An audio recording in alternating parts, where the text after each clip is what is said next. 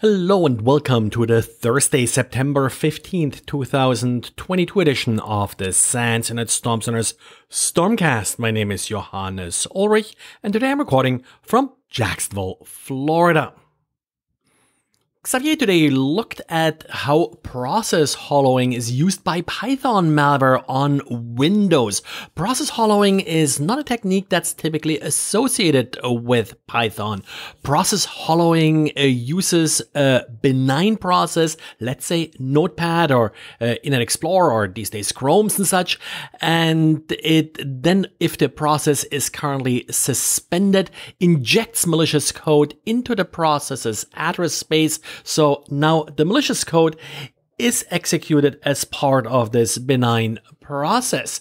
So the particular program will not be changed on disk, it will just be changed in memory, and of course that makes it more difficult to then detect the malicious code. Now, this certainly sounds like a complex trick to pull off and something people may more associate with software written specifically for Windows in languages like C, but, well, it turns out that Windows actually has an API for this, and there's some benign software that actually uses that same technique, which, first of all, makes it easier to employ this trick, but also there is a Python library that will actually allow you to call Windows APIs, and with that it opens it up to languages like Python.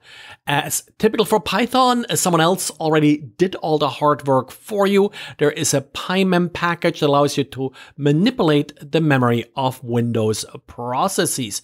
All that hacker needs to do is include about 4 lines of code in order to take advantage of this technique. And Xavier actually shows an example code snippet that Xavier found out in the wild as part of a diary. The snippet looks like a simple backdoor, and Xavier points out that this may actually have been intended to be used as part of a penetration test or a test of the technique more than a valid working malware sample. And then in news that shouldn't really surprise anybody, the death of Queen Elizabeth is being abused as a lure by phishers. I personally have not yet seen an example, but for example, Proofpoint published a quick report, at least on Twitter, about how the event is being used to steal Microsoft 365 credentials. The email Proofpoint published is sort of tricky in that it looks like it comes from Microsoft. It invites the recipient to view an online memorial Microsoft put together for Queen Elizabeth. And of course, some companies have put web pages and such like this together. Needless to say, you will be asked to enter your credentials, including a second factor, and the credentials will then, of course, get stolen. That's why we call it phishing, and they will be abused. Apparently, they're using something like evil proxy and such to also capture that second factor.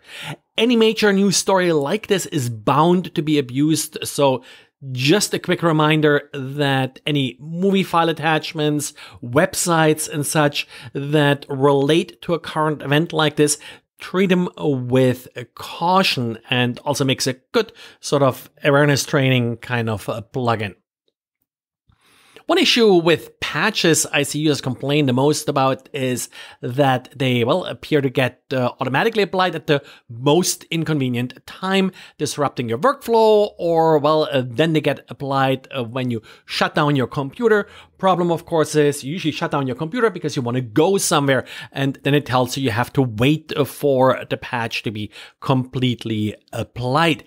Microsoft realized, I guess after 30 years or so, that people aren't quite happy with this. So they now are experimenting with a different technique, which currently covers your Microsoft 365 applications, which is essentially sort of the Office suite of products, in particular the retail versions. The software is now updated while the computer is locked or idle to minimize the impact of these updates. So the idea is, hey, your computer is locked. Let's use that time while you're not looking at the screen anyway to apply these updates. There's one little complications here. Updates usually require that the application has to be closed.